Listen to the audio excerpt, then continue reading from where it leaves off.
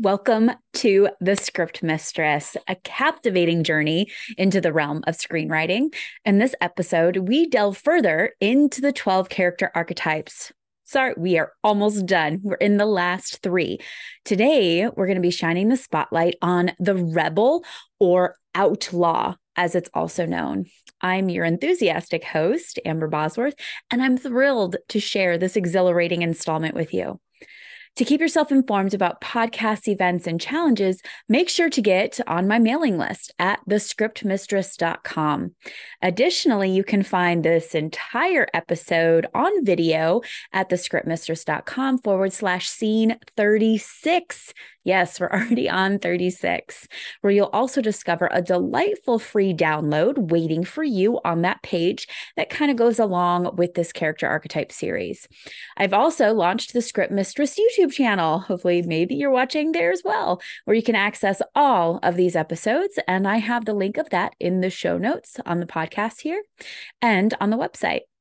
As I diligently work on the entries for the recent Ink to Screen Screenwriting Challenge, I invite you to explore the exciting July challenge, which is starting very soon. Registration is now open, and participants have 5 days to write a brand new 5-page screenplay based on a prompt given on the first day of the challenge. The winner will receive $150, and every writer who submits a completed script will receive detailed feedback. All this is included in just with a $15 entry fee. You can discover more on this on thescriptmistress.com/ink to screen.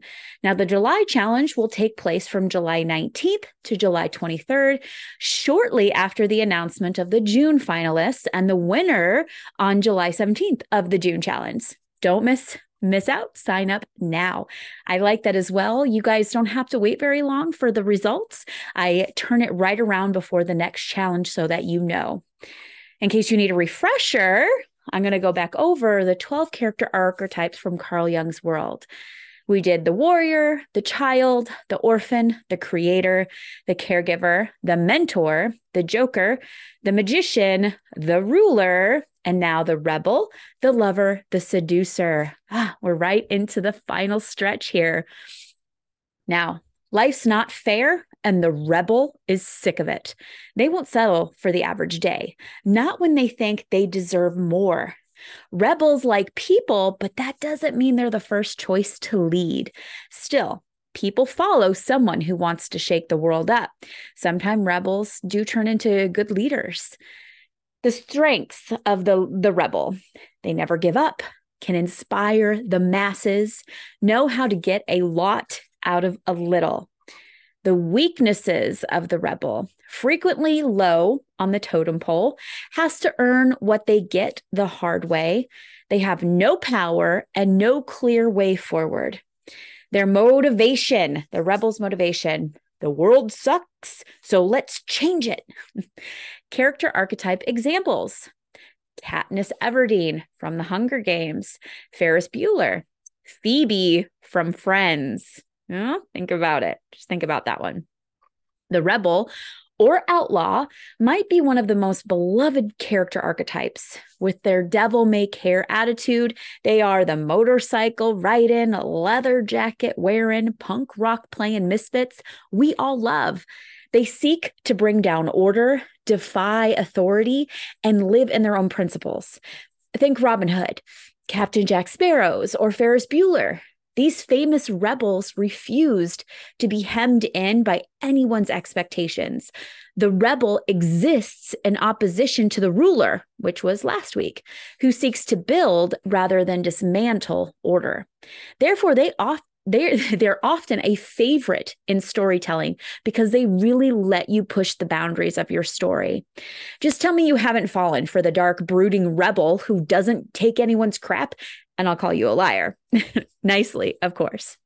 So in this episode, we'll talk more about the rebel archetype, how they serve your story, what the typical characteristics are, and some examples of where you'll find them in popular culture.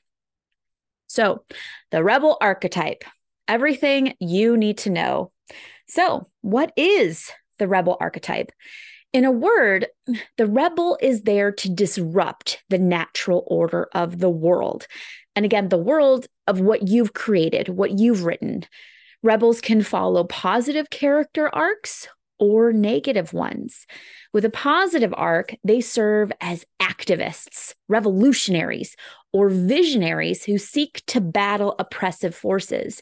Mostly, they act out of a desire to serve those around them. If they benefit in the exchange too, all the better. Now, conversely, in negative arcs, they act as radicals or criminals where the desires take precedence. They take a dogmatic approach and use morally questionable methods of incursion. It's not uncommon for an upstanding outlaw to decline into moral dubiousness along the way to achieving their goals. What do rebel archetypes do?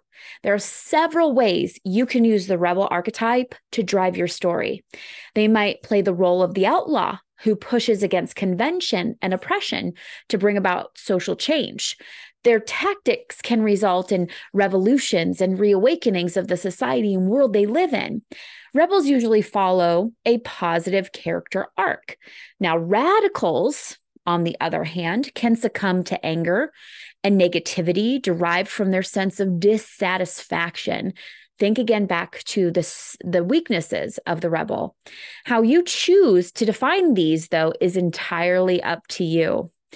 The rebel also closely aligns with a gambler subtype who is all about risk and reward. No stakes are too high for this character. That's why they're so fun. And they'll bet everything for the chance to win it all. In addition, your character can also embody the characteristics of the maverick, whose independence, fearlessness, and sometimes aggression can bring about radical change.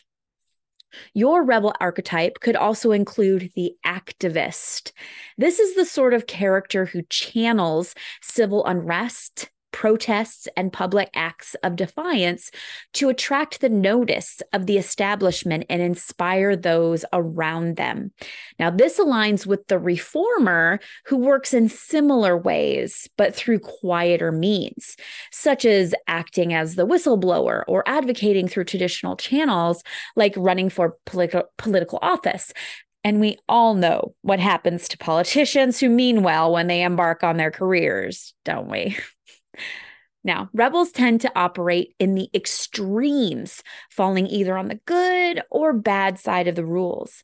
Consider softening their edges by combining them with other archetypes in surprising ways, like the rebel jester. Anyone? Maybe not. Now, the rebel archetype. What are typical rebel archetype characteristics? Now, we've talked a bit about what the rebel represents and how they can serve your story. Here we go a little deeper into the character traits you might find in a rebel character.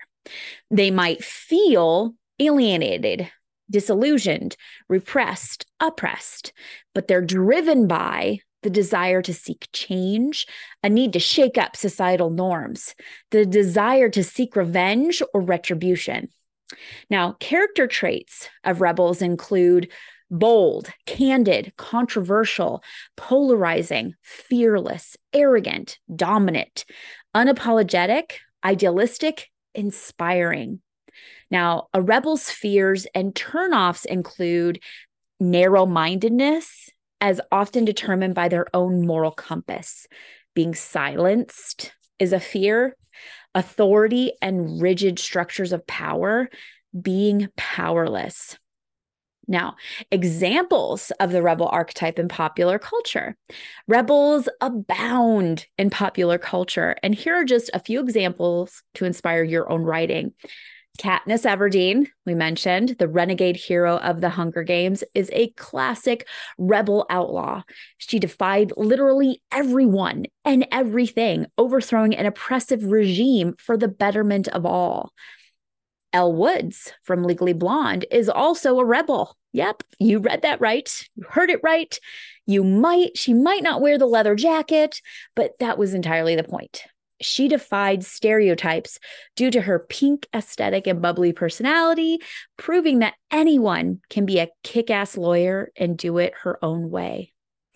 Flynn Rider from Tangled is the rebel who loves being a rebel. He relished in the posters, even if they got the nose wrong, and the notoriety of being the bad boy. In true Disney fashion, it got him the girl, and we can't argue with that tactic. Now, you'll find more rebels in characters like William Wallace from Braveheart, Merida from Disney's Brave. Don't think we didn't notice the similarities in those titles. And the Dark Knight himself, Batman. The rebel is an ever important character that can endear your audience immediately. There's something about rooting for the underdog or the rebel that will always be appealing, as they either reveal a part of who we are or wish we could be. We've all wanted to kind of rebel in some form or another, and being able to live that through a character is truly inspiring and amazing. Now, I did provide links to the resources where I got some of these articles, and you can click on those and read a little bit more. The writing action, the same for the past 12 weeks. I've created the worksheet for these 12 character archetypes for any character you want to work on. Download the character archetype worksheet and fill it out for whichever archetype character you are working on. You can get it here at thescriptmistress.com/archetypes, or feel free to share some of your thoughts on the Facebook page, the Facebook Ink to Screen, our Facebook page, or email me at amber@thescriptmistress.com to get extra help. Now, don't forget about the monthly screenwriting challenge. July is open for registration. You could win $150 and get feedback on your writing, all for $15. And I'm really excited after I finish up this character archetype series. I really want to talk a little bit more about how inspiring and how important it is to do these monthly challenges, as they help kind of inspire you, and to put in the monetary value of $15 and get back something, whether you win the prize or not, is what truly inspires a lot of the writers that we have to write new forms of and in genres they never would have, or stories they never really thought that they could write. So you can check it all out at thescriptmistress.com/ink to screen. Thank you so much for listening or watching. I truly value any feedback. If you have an idea for a podcast that might help you, you can email me at amber@thescriptmistress.com and I'll work it in there. Like and follow this show wherever you are listening. Talk soon. And until then, happy writing.